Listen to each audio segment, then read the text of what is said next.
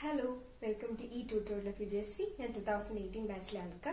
We will discuss the topic reabsorption of sodium, water and glucose. Reabsorption of sodium, water and glucose. Before going to the topic, urine formation it occurs in 3 steps: glomerular filtration, tubular reabsorption and tubular secretion. Glomerular filtration afferent arterioles vedi varuna blood glomerular capillaries letti Bowman's capsule vedi ultrafiltrated tubular fluid aayittu marunu. So tubular fluid nathu protein content will be very low allengi absent aayirikkum. Second step aanu tubular reabsorption. ഇതാണ് നമ്മൾ main ആയിട്ട് focus ചെയ്യുന്നത്. ഇവിടെ ബോഡിക്ക് ആവശ്യമായിട്ടുള്ള sodium, water, glucose ഇവരെല്ലാം പെരിട്യൂബുലർ കാപ്പിലറീസിലേക്ക് reabsorb ചെയ്യുന്നു. Third step is tubular secretion, in which ബോഡിക്ക് എക്സ്ക്രീറ്റ് ചെയ്യേണ്ട സാധനങ്ങളെല്ലാം ട്യൂബുലർ ഫ്ലൂയിഡിലേക്ക് സെക്രീറ്റ് ചെയ്യും. ആൻഡ് ഫൈനലി യൂറിൻ വഴി എക്സ്ക്രീറ്റ് ചെയ്ത് പോകുന്നു. അതാണ് തേർഡ് സ്റ്റെപ്പ്. ദെൻ ഈ പെരിട്യൂബുലർ കാപ്പിലറീസ് എന്ന് പറഞ്ഞു കഴിഞ്ഞാൽ ഈ ട്യൂബുകളിൽ അടുത്ത് കിടക്കുന്ന കാപ്പിലറീസ് ആണ്.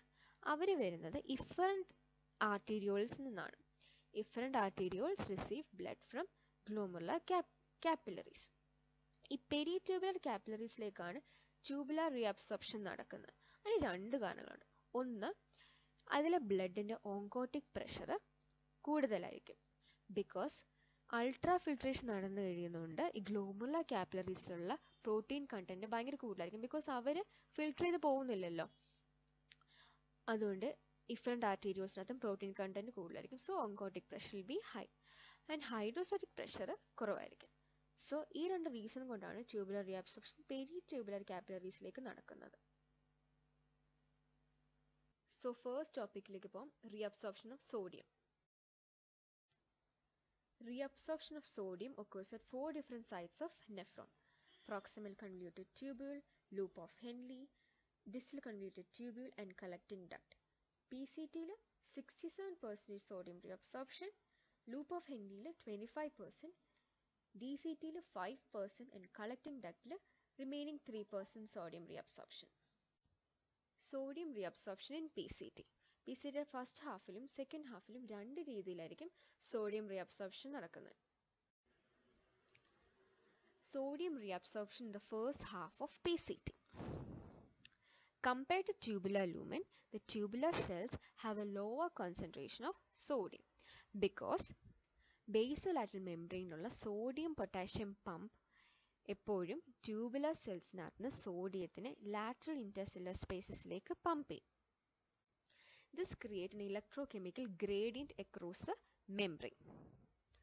That's why sodium from the tubular lumen get transported into the tubular cells along the electrochemical gradient.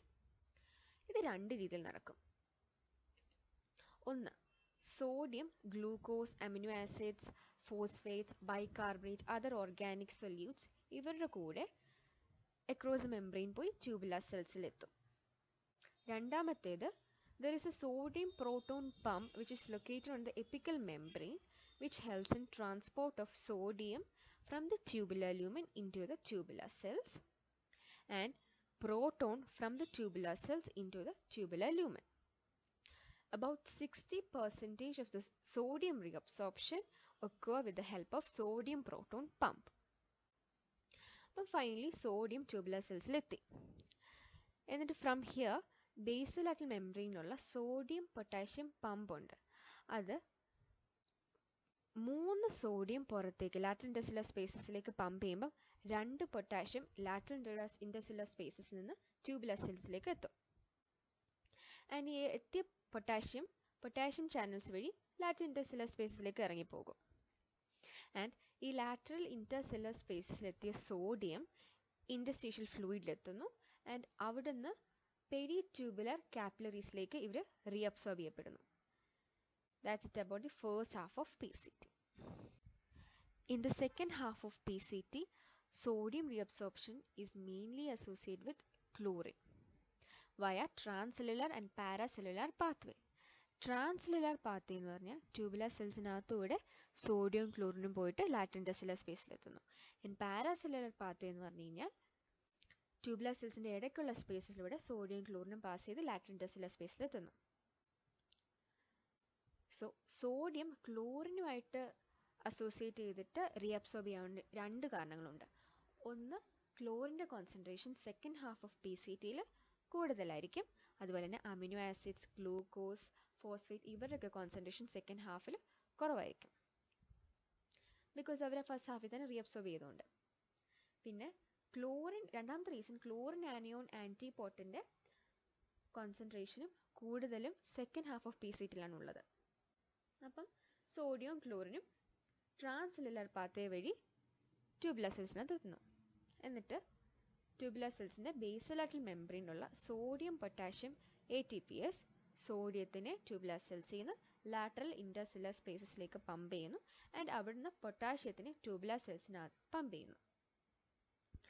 And ഇപ്പം ട്യൂബുലർ സെൽസിനകത്തുള്ള ബാക്കിയുള്ള പൊട്ടാഷ്യവും ക്ലോറിനും പൊട്ടാഷ്യം ക്ലോറിൻ സിംപോർട്ട് വഴി ലാറ്ററൽ ഇൻ്റർസെല്ലുലാർ സ്പേസസിലേക്ക് പമ്പ് ചെയ്യുന്നു.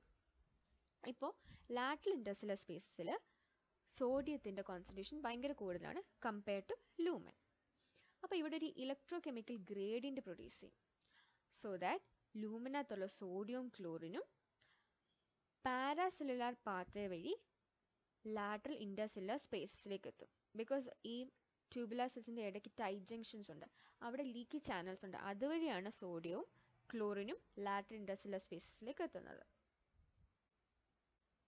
Reabsorption of sodium occurs at thick ascending limb of loop of Henle. Descending limb and thin ascending limb are impermeable to solutes. Thick ascending limb of loop of Henle sodium reabsorption main ആയിട്ട് നടക്കുന്ന sodium potassium 2Cl- co-transporter വഴിയാണ്. ഈ co-transporter ഒരു സോഡിയത്തിന് ഒരു പൊട്ടാഷ്യത്തിന് രണ്ട് ക്ലോറിനെയാണ് tubular ഫ്ലൂയിഡിന് tubular സെൽസിലേക്ക് pump ചെയ്തുകൊണ്ടിരിക്കുന്നത്.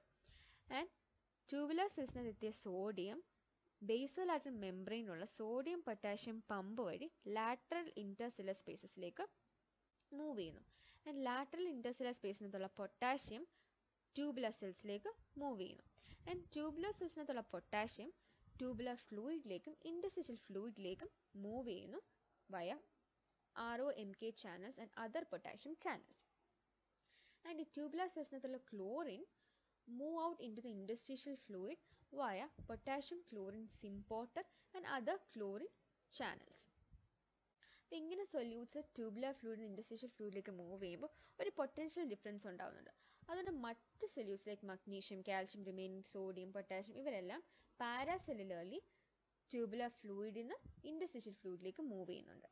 ഇവിടെ ഒരു ക്ലിനിക്കൽ എന്ന് പറഞ്ഞു കഴിഞ്ഞാൽ ബാർട്ടർ സിൻഡ്രോം ആണ്.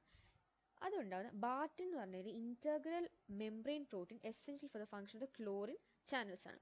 ഈ ബാർട്ടിൻ എന്തെങ്കിലും മ്യൂട്ടേഷൻ സംഭവിക്കുമ്പോഴാണ് മെയിനായിട്ട് ബാർട്ടർ സിൻഡ്രോം ഉണ്ടാകുന്നത്. അല്ലെങ്കിൽ Na+K+2Cl- co-transporterൻ്റെ ജീൻ മ്യൂട്ടേഷൻ കാരണം ബാർട്ടർ സിൻഡ്രോം ഉണ്ടാകാം. ഇതിൻ്റെ മെയിൻ ക്ലിനിക്കൽ ഫീച്ചർ എന്ന് പറഞ്ഞു കഴിഞ്ഞാൽ ഹൈപ്പോനേട്രീമിയ, ആൽക്കലോസിസ് ഒക്കെയാണ്. And also the patient will be def because there is defect in the സ്ട്രയ വാസ്കുലാരിസ് in the inner year which maintain high potassium concentration in the scala media which contain chlorine channels. DCT sodium reabsorption main ആയിട്ട് sodium chloride symport ആണ് ചെയ്യുന്നത്. It transport sodium from the tubular fluid into the tubular cells. Tubular cellസിനകത്തുള്ള സോഡിയത്തിനെ അതിന് ബേസോലാറ്ററൽ membrane ഉള്ള sodium potassium pump lateral intercellular സ്പേസസിലേക്ക് pump ചെയ്യുന്നു. And lateral intercellular സ്പേസിലുള്ള പൊട്ടാഷ്യത്തിനെ tubular സെൽസിലേക്കും അത് pump ചെയ്യുന്നു. So tubular സെൽസിനകത്തുള്ള potassium ഇൻ്റർസ്റ്റിഷ്യൽ ഫ്ലൂയിഡിലേക്ക് pump ചെയ്യുന്നു വയ potassium channels. And chlorine tubular സെൽസിനകത്തുനിന്ന് ഇൻ്റർസ്റ്റിഷ്യൽ ഫ്ലൂയിഡിലേക്ക് move ചെയ്യുന്നു വയ chlorine channels. പിന്നെ ഇവിടെ ഓർക്കാനുള്ള തയസൈഡ്സ്, it act on the sodium chloride സിംപോർട്ടർ. അതിനെ അവർ ഇൻഹിബിറ്റ് ചെയ്യുന്നു. Thus it causes diuresis and നേട്രിയൂറസിസ്. Collecting ഡക്റ്റിൽ sodium reabsorption നടക്കുന്ന ആൽഡോസ്റ്ററിൻ്റെ ഹെൽപ്പ് കൊണ്ടാണ്. കളക്റ്റിംഗ് ഡക്റ്റിലെ പ്രിൻസിപ്പൽ സെൽസിൽ ആൽഡോസ്റ്ററിൻ വന്ന് ആക്ട് ചെയ്യുന്നു. So that SGK and other proteins are produced. അതുകൊണ്ട് epithelial sodium ചാനൽസും sodium potassium ATPaseും produce ചെയ്യുന്നു. Epithelium sodium channels വന്നിട്ട് ലൂമിനൽ മെംബ്രെയിനിൽ വന്നിരിക്കുന്നു. ആൻഡ് സോഡിയം ട്യൂബുലർ ഫ്ലൂയിഡിൽ നിന്ന് collecting ഡക്റ്റിലേക്ക് എത്തുന്നത് എപ്പിത്തീലിയൽ സോഡിയം ചാനൽസ് വഴിയാണ്. ആൻഡ് അവിടെ നിന്ന് സോഡിയം ഇൻ്റർസ്റ്റിഷ്യൽ ഫ്ലൂയിഡിലേക്ക് പമ്പ് ചെയ്യുന്ന വയ സോഡിയം പൊട്ടാഷ്യം പമ്പാണ്. ആൻഡ് ഈ കളക്റ്റിംഗ് ഡക്റ്റിലുള്ള പൊട്ടാഷ്യം ട്യൂബുലർ ഫ്ലൂയിഡിലേക്ക് മൂവ് ചെയ്യുന്ന വയ പൊട്ടാഷ്യം ചാനൽസ് ആണ്. സോ ഇൻ ഷോർട്ട് നമുക്ക് പറയാം ആൽഡോസ്റ്റെറോൺ സോഡിയം റീഅബ്സോർപ്ഷനും പൊട്ടാഷ്യം എക്സ്ക്രീഷനും ഹെൽപ്പ് ചെയ്യുന്നുണ്ട്. പിന്നെ ഓർക്കാനുള്ളത് പൊട്ടാഷ്യം സ്പെയറിംഗ് ഡയൂറിറ്റിക്സ് കളക്റ്റിംഗ് ഡക്റ്റിലാണ് ആക്ട് ചെയ്യുന്നത്. ദേ act by antagonizing the effect of aldosterone. Next, reabsorption of water. Water reabsorption PCT is 65%, loop of Henle 15%, DCT is relatively impermeable and collecting duct 15%. PCT is transcellular and paracellular reabsorption of solutes നടക്കുമ്പം ഒരു transcellular osmotic gradient is produced across the tubular cells which act as a driving force for reabsorption of water via certain water channels called the aquaporin 1 in the cell membrane and also by paracellular route through the tight junctions. So water reabsorb ചെയ്യുമ്പോൾ certain solutes like potassium, calcium ഒക്കെ വാട്ടറിൻ്റെ കൂടെ reabsorb ചെയ്യും. അതിനെയാണ് Solan drag എന്ന് പറയുന്നത്. Loop of ഹെന്നിലെ descending ലിംബിൽ മാത്രമാണ് water reabsorption നടക്കുന്നത്. Ascending limb is impermeable to water. Collecting ഡക്റ്റിൻ്റെ cortical പാർട്ടിലും മിഡിലറി പാർട്ടിലും water reabsorption നടക്കുന്നുണ്ട്. കളക്റ്റിംഗ് ഡക്റ്റിൻ്റെ കോർട്ടിക്കൽ പാർട്ടിലാണ് മെയിനായിട്ട് വാട്ടർ റീഅബ്സോർപ്ഷൻ നടക്കുന്നത്. കളക്റ്റിംഗ് ഡക്റ്റിൻ്റെ എപ്പിത്തീലിയൽ സെൽസിലെ V2 റിസപ്റ്റേഴ്സിൽ വന്നിട്ട് ADH ആക്ട് ചെയ്യുന്നു, which causes activation of the adenylase cyclase that causes conversion of ATP to cyclic AMP. ഈ cyclic AMP രണ്ട് കാര്യങ്ങൾ ചെയ്യുന്നുണ്ട്. ഒന്ന്, increases protein kinase A. Our vesicles containing അക്വാപോറിൻ 2നെ ലൂമിനൽ മെംബ്രെയിനിലേക്ക് insert ചെയ്യാൻ help ചെയ്യുന്നു.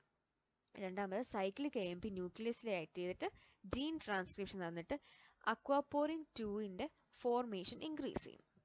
അപ്പം ട്യൂബുലാർ ഫ്ലൂയിഡിനകത്തുള്ള വാട്ടർ അക്വാപോറിൻ 2 വഴി എപ്പിത്തീലിയൽ സെൽസിലെത്തുന്നു, അവിടുന്ന് ഇൻഡസ്ട്രീഷ്യൽ ഫ്ലൂയിഡിലേക്ക് എത്തുന്നു. വേറെ പോയിന്റ് എന്ന് പറഞ്ഞാൽ ഡയബറ്റിസ് ഇൻസിപ്പിഡസ്. അത് രണ്ട് ടൈപ്പ് ഉണ്ട്, ന്യൂറോജനിക്കും ഉണ്ട് നെഫ്രോജനിക്കും ഉണ്ട്. ന്യൂറോജനിക് എന്ന് പറഞ്ഞാൽ ADH ഡെഫിഷ്യൻസി ആയിരിക്കും, ആൻഡ് നെഫ്രോജനിക് എന്ന് പറഞ്ഞാൽ failure to respond to aldosterone ആയിരിക്കും. രണ്ടിലും ഡയൂറിസസ് ആയിരിക്കും സംഭവിക്കുക. റിമൈനിങ് വാട്ടർ അബ്സോർപ്ഷൻ മിഡിലറി പാർട്ടിൽ നടക്കുന്നു, ആൻഡ് ഇവിടെയാണ് കൗണ്ടർ കറന്റ് മെക്കാനിസം നടക്കുന്നത്. Coming to the last topic, reabsorption of glucose. Glucose completely PCT ആണ് റീഅബ്സോർബ് ചെയ്യുന്നത്. സോഡിയത്തിൻ്റെ കൂടെയാണ് മെയിനായിട്ട് ഇവർ റീഅബ്സോർബ് ചെയ്യുന്നത്. സോഡിയം റീഅബ്സോർപ്ഷൻ ഒരു ആക്റ്റീവ് പ്രോസസ് ആണ്, അതിൻ്റെ കൂടെയാണ് ഗ്ലൂക്കോസ് റീഅബ്സോർബ് ചെയ്യുന്നത്. സോ ഇതിനെ സെക്കൻഡറി ആക്റ്റീവ് ട്രാൻസ്പോർട്ട് എന്നാണ് പറയുന്നത്. Transport maximum of glucose and renal സ്പ്ലേ. Rate of reabsorption of glucose is proportional to the amount of glucose filtered. എത്ര amount of glucose tubular fluidലേക്ക് filter ചെയ്ത് ഇറങ്ങിയിട്ടുണ്ട്, and it is proportional to the എത്ര glucose tubular ഫ്ലൂയിഡിൽ നിന്ന് reabsorb ചെയ്യണം എന്നുള്ളത് determine ചെയ്യുന്നത്. So പ്ലാസ്മയിൽ എത്ര glucose concentration ഉണ്ടോ അതനുസരിച്ചാണ് ട്രാൻസ്പോർട്ട് മാക്സിമം ഓഫ് ഗ്ലൂക്കോസ് ഉള്ളത്, അല്ലെങ്കിൽ TMG. അതിൻ്റെ വാല്യൂസ് മെയിൽസിലാണെങ്കിൽ 375 mg/min ആൻഡ് ഫീമെയിൽസിലാണെങ്കിൽ 300 mg/min ആണ്. ഇതൊരു ആവറേജ് വാല്യൂ ആണ്. Next about renal threshold. അതെന്ന് പറഞ്ഞു കഴിഞ്ഞാൽ ഒരു സൊല്യൂട്ടിൻ്റെ പ്ലാസ്മ കോൺസെൻട്രേഷൻ റീനൽ ത്രെഷോൾഡിന് മുകളിൽ പോയി കഴിഞ്ഞാൽ ഇവർ യൂറിനിൽ അപ്പിയർ ചെയ്യും. And renal threshold equation TMG/GFR ആണ്. സോ TMG ഇൻക്രീസ് ചെയ്ത് കഴിഞ്ഞാൽ ആ പെർട്ടിക്കുലർ സെറ്റിലെ ഗ്ലൂക്കോസ് യൂറിനിൽ അപ്പിയർ ചെയ്യും. So renal ത്രെഷോൾഡിൻ്റെ calculated value 300 mg/dL ആണ്. പക്ഷേ ആക്ച്വലി ഗ്ലൂക്കോസിൻ്റെ റീനൽ ത്രെഷോൾഡ് എന്ന് പറഞ്ഞു കഴിഞ്ഞാൽ 200 mg/dL ആ ഒരു റേഞ്ചിലാണ്. അപ്പോഴേക്കും യൂറിനിൽ അപ്പിയർ ചെയ്യും. സോ ഇവിടെ ഒരു ഡീവിയേഷൻ സംഭവിക്കണം. ഐഡിയൽ ഇപ്പോൾ 300 ആണെങ്കിൽ ആക്ച്വൽ 200 mg/dL ആണ്. അപ്പോൾ നമ്മളൊരു ഗ്ലൂക്കോസ് റീഅബ്സോർബ് വേഴ്സസ് ഒരു പ്ലാസ്മ ഗ്ലൂക്കോസിൻ്റെ കർവ് വരയ്ക്കുമ്പം ഐഡിയലിൽ നിന്ന് ആക്ച്വൽ ഡീവിയേറ്റ് ചെയ്യുന്നു. ഈ ഡീവിയേഷനാണ് അവിടെ മാർക്ക് ചെയ്തിരിക്കുന്നത് സ്പ്ലേ എന്ന് പറഞ്ഞാൽ. അപ്പം സ്പ്ലേക്ക് രണ്ട് കാരണങ്ങളുണ്ട്. ഒന്ന്, TMG is not same in all the tubules. രണ്ടാമത്തേത്, ഈ ഫിൽറ്റർ ചെയ്ത് വരുന്ന ഗ്ലൂക്കോസ് കംപ്ലീറ്റ്ലി റീഅബ്സോർബ് ചെയ്യുന്നില്ല.